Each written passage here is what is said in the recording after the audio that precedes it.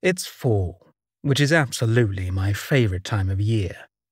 And as it gets cooler, I tend to get nostalgic about my life in England. Coupled with it being the spookiest month of the year, it seemed rather fitting to put together this collection of origin stories of 5 of Britain's creepiest creatures from British myths and legends.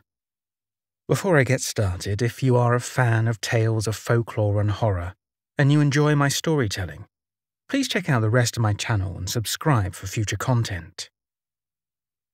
1. The boggart. Boggarts have entered the modern consciousness through the Harry Potter stories, when Harry and his schoolmates had to force the boggarts locked in cupboards that would take the shape of the thing that you feared the most. In British folklore, boggarts appear often in tales that date back centuries. Unlike in the world of magic, British boggarts don't tend to hide in cupboards waiting to turn into your worst fear. However, they still instilled fear in the common folk of Britain. The boggart is most common in the tales from the north, especially Lancashire and Yorkshire, and their legend lives on in the names of some of the places. So, in the folk tales of the north, what are boggarts? There are different variations of boggarts, which depend on the area and the story. In general, they are spirits who like to cause trouble and mischief for people. They can be found inside people's houses, hiding in dark places from where they emerge to scare the occupants of the house by knocking things over or causing general mayhem. It could be argued that normal house noises and the odd mouse or rat could cause the same problems. What a boggart looks like differs depending on the area and the myth attached to them. Dialect and Folklore of North Hampshire by T. Steinberg, which was written in 1851, describes a boggart as a squat, hairy man, strong as a 6-year-old horse and with arms almost as long as tackle pole. Other boggarts have been described as having more animal-like features, such as a fearsome creature the size of a calf, with long shaggy hair and eyes like saucers. It trailed a long chain after itself, which made a noise like baying hounds. If you are unlucky enough to attract a boggart to your house, you are unfortunately stuck with it. This was the case for George Cheetham and his family, who lived on a farm near Boggart Hold Clough in Manchester. Their boggart lived in the family farmhouse and made life unbearable for George and his family. George decided enough was enough and packed up his belongings and family and prepared to leave. When everything was packed, the family probably felt relieved for a short while at least, until the worst happened. From inside a milk churn on the back of the cart came the voice of the boggart. Lancashire folklore tells us that the boggart is attached to the family, not the house, and so wherever George and his family went, the boggart would follow. Realizing this, the family moved back into their farmhouse. In the same area, there is said to be another boggart, who is known by the name Nutnan.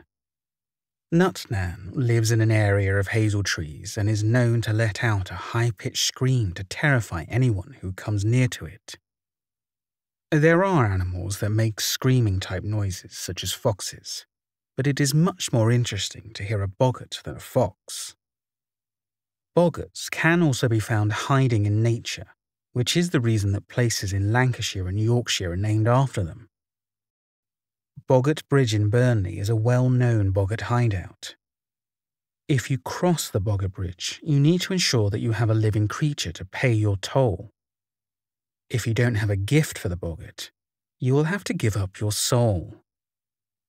It makes you wonder, how many chickens and small animals were thrown under the bridge by scared villagers in times gone by?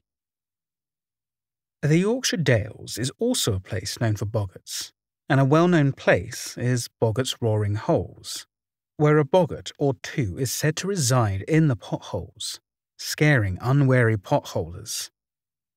I should probably point out here that a pothole in the Dales is a cave system, not a dent in the road.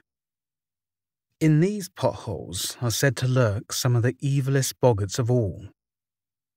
The boggarts of the roaring holes will eat anyone unfortunate enough to cross them, and their furious cries can be heard echoing through the caves. Explore the caves under the Yorkshire Dales at your own risk. Whichever boggart you are unlucky enough to come across, it is best to try and get away as fast as possible. Number 2. Kelpies. Standing proud at Falkirk in Scotland, the Kelpie statues are the largest statues of horses in the world. Although they are beautiful, they are representations of a myth that is popular in the British Isles. Kelpies are often represented as horses, but in folklore they are able to change their shape. In any of their forms they are spirits, which mean to harm humans who cross their path. They are found around rivers, streams and lochs, and for anyone who meets one, it usually ends badly. In their equine form, the Kelpies are described in a number of different shapes and sizes. In some stories they are gentle ponies that graze peacefully on the banks of rivers. This form is said to attract children to them, stroking them and climbing onto them. However, any child who mounts a Kelpie pony will be unable to get off, as their coats are covered with a sticky substance. Unable to escape, the children are forced to ride the Kelpies into the water, where they meet their fate. In other stories, Kelpie take the form of full-grown horses who are more powerful than any other horse. The way they look is different across Britain. Sometimes they are pure white horses who sing to lure people to them. In others, they are horses with manes made up of snakes. Whichever form they take, anyone who meets one is never seen again. For anyone not tempted by horses, the Kelpies can also take on the form of beautiful women. They use their charms to tempt young men towards them, before leading them to their death. In some stories, they are less appealing and use brute force to crush people to death using their large, hairy bodies. The stories about Kelpies are numerous, but they all end up the same: a person dragged to their death in a body of water. There is, however, a way to outsmart the Kelpies, but it is risky and hard to do. A Kelpie is controlled by their bridle, and any person who manages to grab hold of a Kelpie will be able to bend the Kelpie to their will. Their power will be over all Kelpies, so long as they keep control of one of them. There are stories of Scottish families who manage to subdue Kelpies to use them to their benefit, until the Kelpie breaks free. One Scottish tale is based on the Laird of Morphy and his captured Kelpie. Whilst under his control, he used the Kelpie to move the stones needed to build his castle, but then he made a really stupid mistake. He let the Kelpie go. Kelpies are not known for their forgiving natures, and this Kelpie was angry. As it left, it cursed the Laird's family, and all his future generations died. The curse was written into folklore as follows: Sair back and sair banes, driven the Laird's o' Morphy stains. The Laird o' Morphy'll never thrive, as lang's the Kelpie is alive. Which translates to, sore back and sore bones, driving the Lord of Morphy stones. The Lord of Morphy will never thrive, as long as the Kelpie is alive. It is hard to believe when you look at the stunning Falkirk Kelpies that their reputation is so horrific. 3. Being Nighe. Being Nighe is a version of the myth of the washerwoman at the ford transferred into a Celtic myth. So who or what is Being Nighe? If you ever come across a woman washing blood-stained clothes in a secluded river or loch, you should probably leave, quickly. The Being Nighe is an omen of death, and the clothes she is washing belong to someone who is about to meet their end. You must pray that the clothes do not belong to you. As with all myths and legends, the story surrounding Being Nighe change slightly depending on the area. But in all the stories, the being Nighe is not someone you want to come across. A lot of stories suggest that the being Nighe are women who died whilst in childbirth, a common fate when the stories were circulated. The poor women were unable to move into the afterlife as their tasks are not completed. Washing was left undone. Their fate is to be unable to rest until they washed clothes until the time when they would have died if childbirth had not prematurely ended their lives. The moral of the story is to always make sure your washing basket is empty. Sometimes the being Nighe will sing as she washes the blood from the clothes. The songs will be about the person whose time is up. Sad songs about the life and times of the doomed person. There is a strange and, to be frank, perverse story about the being Nighe that is particular to the areas on the Isles of Mull and Tiree. In their versions, the being Nighe is a woman, but she has strange elongated breasts that hang all the way down to her stomach. Because she finds they prevent her from carrying out her task, she pushes them over her shoulders so that they hang down her back like strange wigs. Her particular physical appearance is the key to surviving a meeting with being Nighe. This is where it gets weird, so buckle up. If a man, it is always a man in the stories, comes across being Nighe and she is unaware of his presence, he is able to make her submit to him by creeping up and taking one of her drooping breasts in his mouth. And it gets weirder. He then claims that he is her foster child by way of milk kinship. Once this has happened, the being Nighe will give the man any knowledge he requires. He is able to ask who the clothes belong to. If they belong to someone he despises, he will tell her to keep washing, as they will die. If they are his clothes, he can make her stop to postpone his own death. As I said, that version is slightly creepy. A story of the being Nighe that has links to an actual event in history is known as the Mermaid of Loch Slin. This story is less creepy in some ways, but tragic in its own way. The story tells of a woman walking along the banks of Loch Slin when she comes across the being Nighe, washing bloodied clothes on a rock. Nearby are more than 30 smocks and shirts smeared with blood. The woman passes by meeting no harm, but shortly after, there is a tragic event at Fern Abbey close by, when the roof falls in, killing 36 people. In reality, Fern Abbey did collapse in 1742, causing the death of around 30 worshippers. It is not clear which came first, the legend or the real event.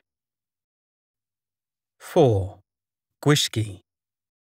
For the legend of the Gwishgi, we must look to Wales.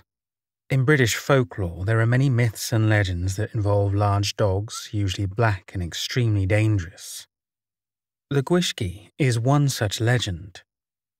There is a chance that the Sherlock Holmes stories, The Hound of the Baskervilles, draws its inspiration from the stories of the Gwishgi. The Gwishgi usually lurk in the darkness on the outskirts of villages, waiting for unwary travellers to come too close. There is nothing in particular that will make you a victim of the beasts. It is usually just the case that you are in the wrong place at the wrong time. Now, this is where the stories around the Gwishgi become possible to explain. The creatures are described as large black dogs which look like mastiffs or wolves. In the past, mastiffs were used to protect sheep flocks from predators that roam the countryside, and to be capable of doing this, they had to be big. In the dark, a wandering sheep protector could look like a Gwishgi, especially after an ale or 3. However, as a rule, these mastiffs were normal dogs and did not have glowing red eyes and breath capable of setting fire to trees and shrubland. So, the theory falls apart there. In his book, Welsh Folklore and Welsh Custom, Professor T. Gwyn Jones tells how his grandmother would tell the story of how one night she met a Gwishgi. She was riding her horse ahead of her husband, but when she saw the bright red burning eyes of the Gwishki staring out at her of the darkness, her horse was spooked, and she struggled to gain control. Her husband quickly rode to help her, but he said that he did not see anything or sense any danger. There was no sign of the Gwishki. Was this a legitimate sighting, or an excuse of a lady who lost control of her horse? 5. The Church Grimm. The story of the Church Grimm is another example of folklore that is not limited to one country. They are found in the folklore of England, Sweden, and Denmark. In each legend, the Grimms are tasked with protecting churches and their graveyards. In English folklore, the Grimm usually takes on the appearance of a large black dog. As we said before, large black dogs tend to make appearances in a lot of folklore. In the case of the Church Grimm, they are not always portrayed as the bad guy. In fact, their role is to protect the churches from anyone who is there with ill intent. If you plan on robbing or vandalizing the church, you may find yourself face to face with the snarling jaws of a Grimm. They are also on duty to protect the Christians from witches, warlocks, and the devil himself. So, unlike the others on this list, you could argue that they are only there to help. The Church Grimm is, however, a symbol of impending doom. If you hear church bells suddenly chiming at midnight, especially on a stormy night, you might want to batten down the hatches as trouble is coming for someone close by. You just have to hope that that someone is not you. Grimms never leave their church, and it is said that the clergy in those churches are aware of their presence. In fact, it is said that during funerals the priest will deliberately look for the Church Grimm to confirm the fate of the deceased soul. By looking at the face of the Grimm generally high up on the church tower, the priest is able to determine whether the person they are burying is on their way to heaven or hell. Whether they pass that information on to the mourners is up for debate.